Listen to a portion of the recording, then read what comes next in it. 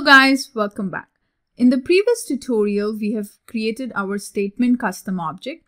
Now in this tutorial, we will start adding fields to our statement object. So the first field that we're going to add will be the amount. The data type for the amount field would be currency. So let's go ahead and create this field.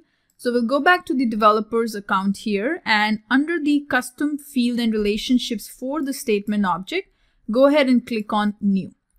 So the field data type would be currency. So let's go ahead and select that, hit next. What is going to be the field label? We'll call it as amount.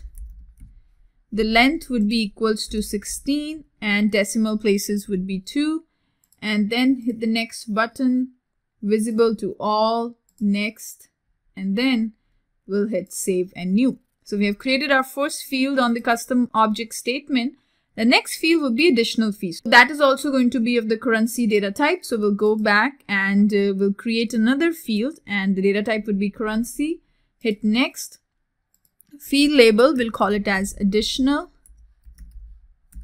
fees, and the length would be 16. Decimal places would be 2. Hit next. Visible to all, next, and then save and new. The next field will be total amount.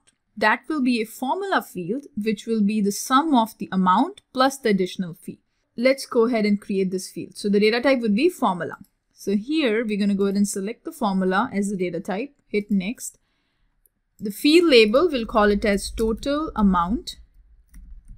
And the return type would be checkbox. Hit the next button. And what is going to be the formula for total amount? It will be equal to the amount plus the additional fees. So this is going to be the sum of the amount the renter has to pay, plus if there was an additional fee, total amount would be equals to sum of both these values. Let's look for any syntax errors. Nope, nothing. Everything looks good. So in description, we can say total amount which the renter has to pay, including additional fees. Hit the next button, visible to all, next, save and new. Now the next field that we're going to add is going to be a lookup field to the rental agreement. So we're going to go ahead and create this field. It's a lookup relationship. So we're going to go ahead and select the lookup relationship from the data type, hit the next button. It is related to what? It is going to be related to the rental agreement. So we're going to go ahead and create this. Hit the next button. Field name and then next. Visible to all, next. And then next.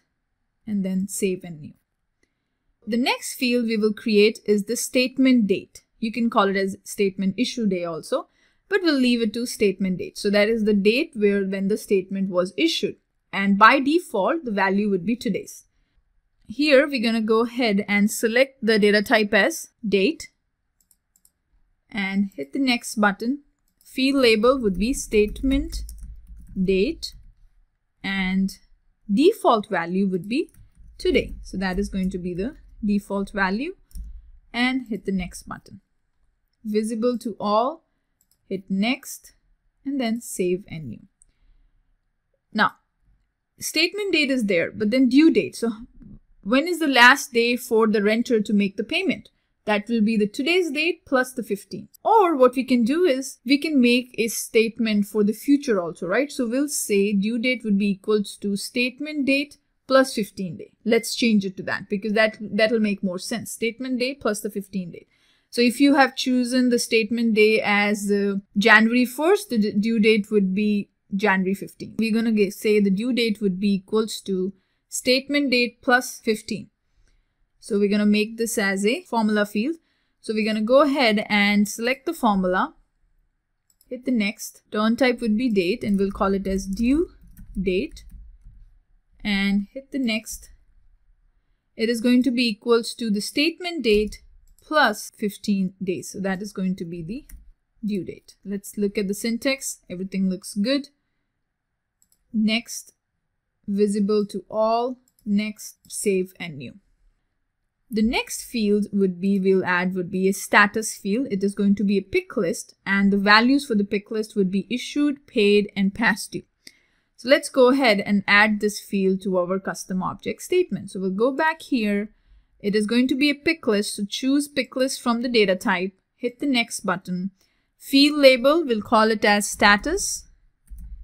And the values for the pick list would be issued, paid, and then past due.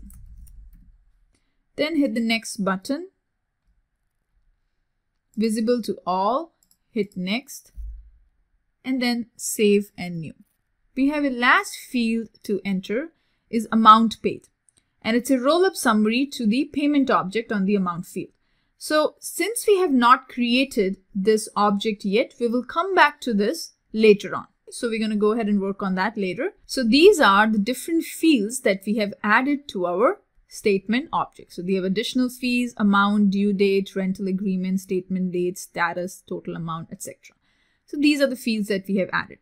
Now in the next tutorial, we are going to work on our fourth and the last custom object called payments. So I will see you then. Thank you so much.